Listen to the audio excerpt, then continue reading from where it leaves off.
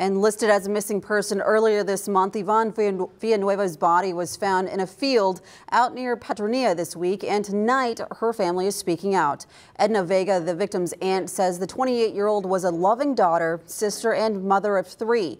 Vega saying the family can't understand why anyone would want to kill Yvonne, adding they were heartbroken to learn the news. The body found out along County Road 63 and County Road 20 was in fact Yvonne. Tonight, Vega and Yvonne's father want answers and want anyone who might know exactly what happened to her to contact police.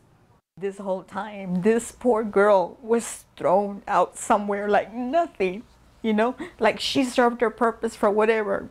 Let's let her go. And that's very hard. It's very heart-wrenching. And she didn't deserve that.